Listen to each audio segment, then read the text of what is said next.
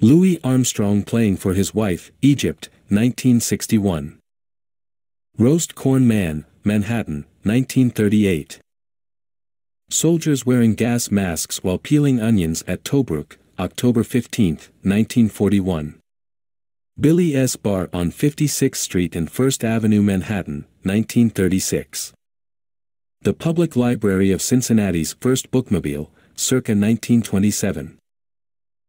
Gathering Water Lilies, 1886. Photo by Peter Henry Emerson.